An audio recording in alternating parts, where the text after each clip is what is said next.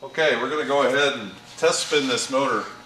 When you test spin a DC motor, I'm going to block this motor up on the armature or on the field bolts so it can't rotate. There's a lot of torque on a DC motor when it spins. Now under 12 volts it's not going to have a tremendous amount, but I still want to make sure it's secure. Best way to spin test one of these is to use a 12 volt battery charger. You really don't want to spin one of these motors with anything more than 12 volts because they'll overspeed. So I'm going to attach the battery charger to the motor. I've got it blocked in position here so I know it can't move, and we're just going to spin it up.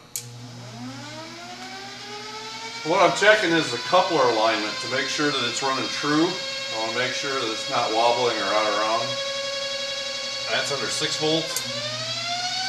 12 volts will spin it up.